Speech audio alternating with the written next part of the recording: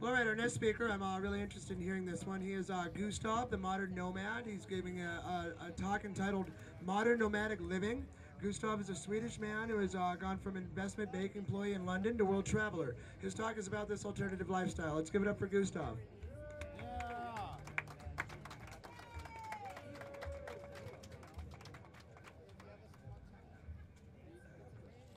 Alright, I hate mics. I can never get it right.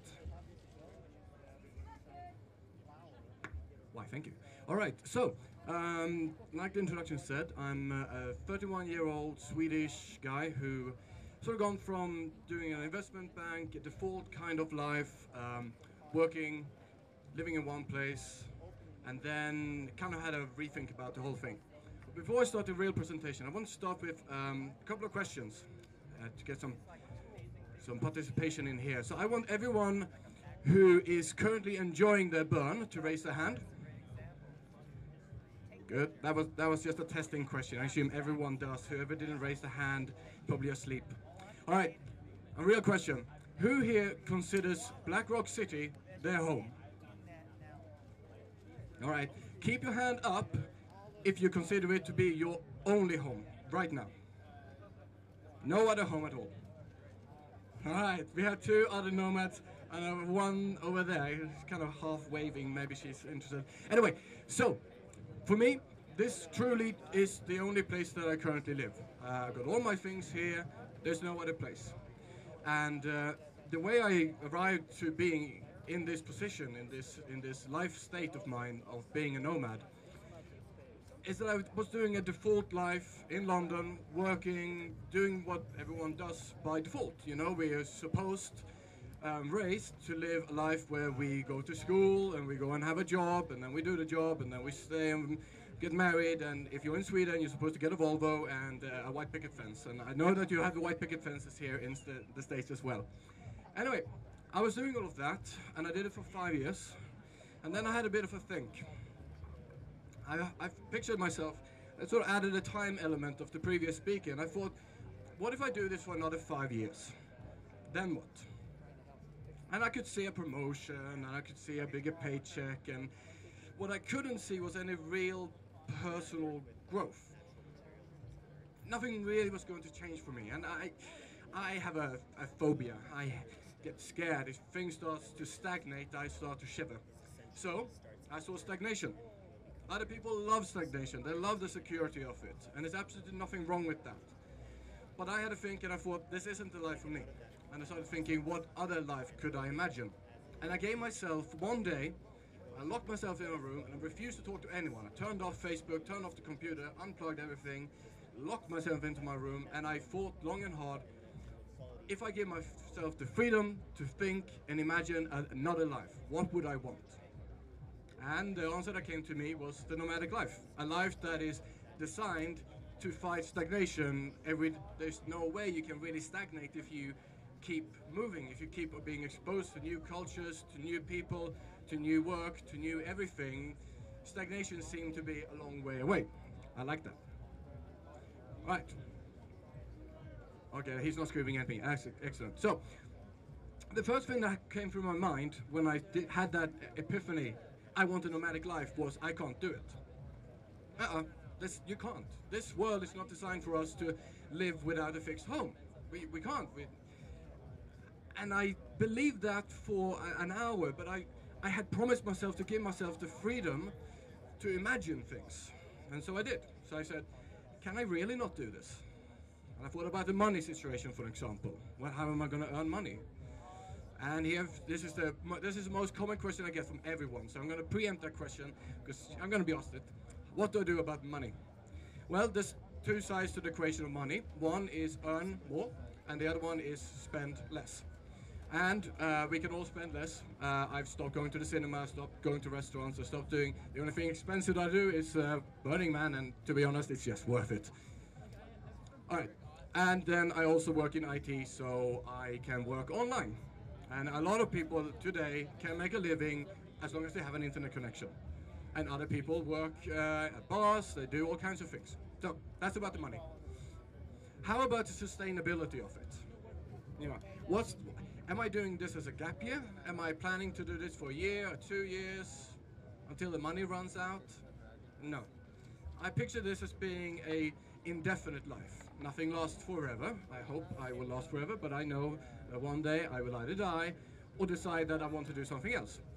But when it comes to the sustainability, there's two factors. The easy one to realize is the money situation. I've already dealt with that.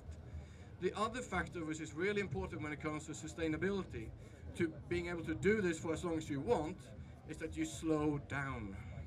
I don't live out of a backpack all the time. I don't move every week.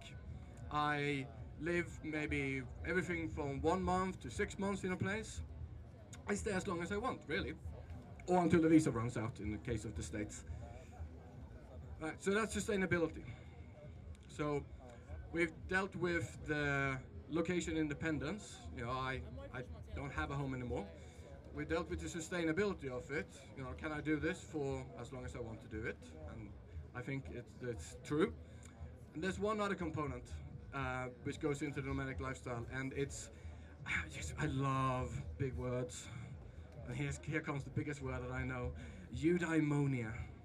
Ooh, eudaimonia. You should see the spelling; it's even freakier. All right, what is eudaimonia? Eudaimonia comes from Greek philosophy. And the Greeks thought a lot about what is the good life. It's basically what they were all obsessed by. And eudaimonia is a term that is so well defined that it means pretty much nothing. It means the good life. It is the thing that we strive towards, not because we want to use it as a means to get something else. It's the ultimate thing that we want. It's what it means to live a good life. Now, no one agrees on what eudaimonia contains. You know, some people say you achieve eudaimonia through working hard like a good little Lutheran. Other people say you should go out and be a complete hedonist. Other people say that you should follow some kind of codex, whatever it might be. For me, the nomadic lifestyle, I hope, is my path to eudaimonia. This is not for everyone.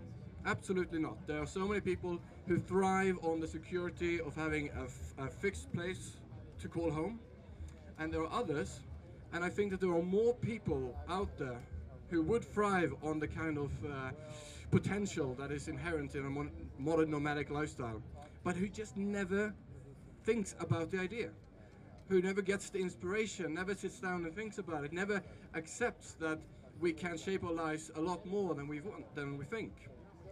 So what I try to do with my talks and when I present to you, it's not to tell you, go and live a nomadic life, go, sell everything you own and just head out there. No, what I want to do is inspire people to think, am I living a life by default? Have I just slid into this kind of life without really deciding to live the way I live?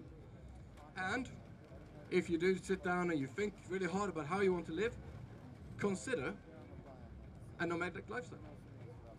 All right, I'm going to keep the talk presentation part of this short, because quite often people have really good questions, and I'd like to skip on to the question part. So I really hope that you will ask questions, and I'll open the floor for that.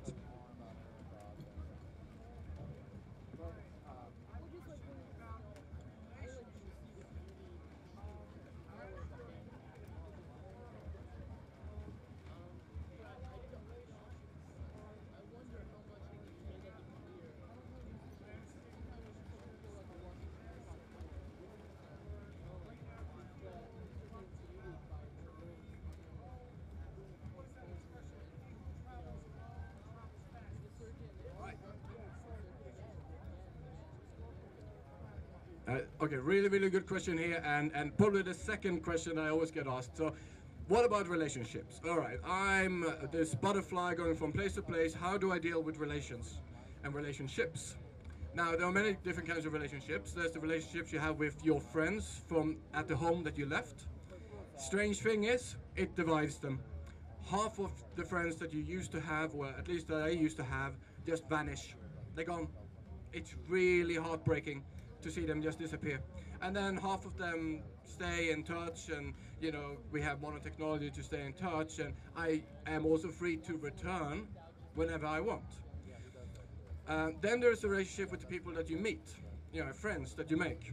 Again, about half of them, as soon as you leave their hometown, you walk out of their life, they vanish.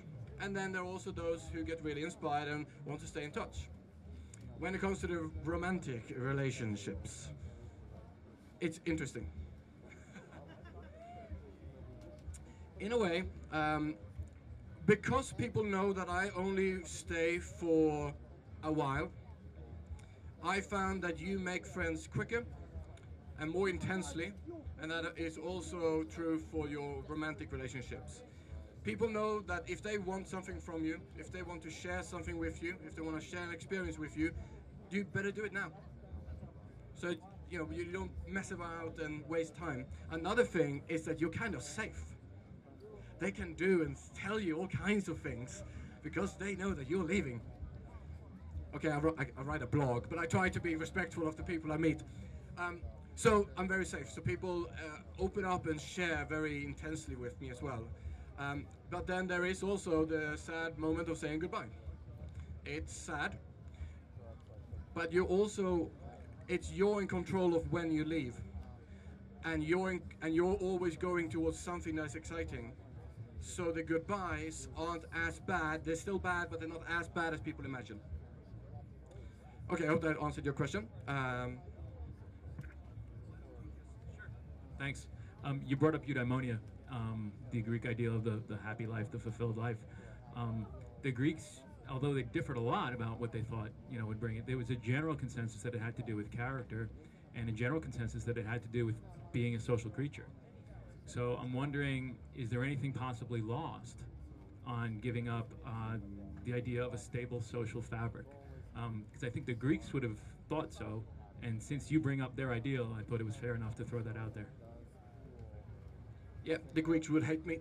They were very much focused on the city because all of the philosophers were citizens and lived in cities, and they had this amazing idea that cities is the only place where the good life can be held. So they would hate me for sure. However, there are things lost. Like I said, there is those long-lasting, deep relationships. Yeah, they're lost in a way. You can always come back. I have people that I love to return to, but I try to focus on what I gain as well. But yeah, absolutely. The thing is, if you try it, if you want to try the nomadic lifestyle, you can always stop, and that's the important thing to memorize. I was terrified of giving up my job because I thought that if I take this step and I cross this threshold, the world behind me will just burn and I can never return there. All the bridges will burn as soon as I step over them. And that's, that's not quite true. We could always go back and rebuild that stable life. We can. Okay, another question. Yes.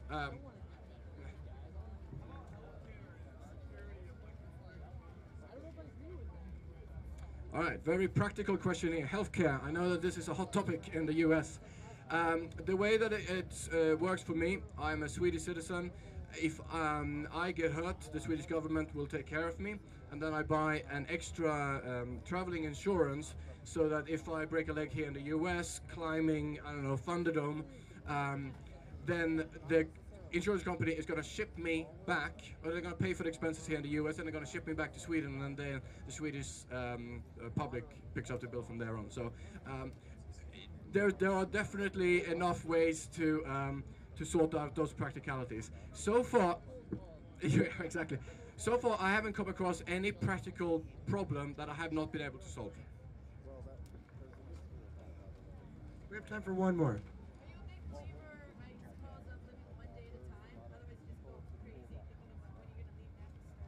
Am I a big believer of living one day at a time? That is a really short horizon. This idea that, live this day as if it's your last. Well, good Lord, the things I would do if this was my last day. Like, I would not have a single dime left after that day. No, I try to think about what's coming up as well, but I don't make more plans than... I don't make plans that I can't change. I put it like that. I have an idea of where I might want to go after the States. But if something else comes up, I don't marry myself to my plans. I can change. If I might fall desperately in love with you and just realize that you and I really should be heading off to Colombia and sort of start a farm there or something. I don't know. It's unlikely, but it could happen. You really, just don't get too married to your plans. And I was married to my default life for a long time, longer than I really should have. All right, let's give it up for Gustav. Thanks a lot, Gustav. I have one more thing I forgot to say. I write about the experience of transforming my life into the modern nomad and about my journey and life philosophy at large. It's at www.themodernnomad.com. I know that memory here at Burning Man is short, so if you want to come up to me and I'll write it down, and I got cards and stuff. So, thank you.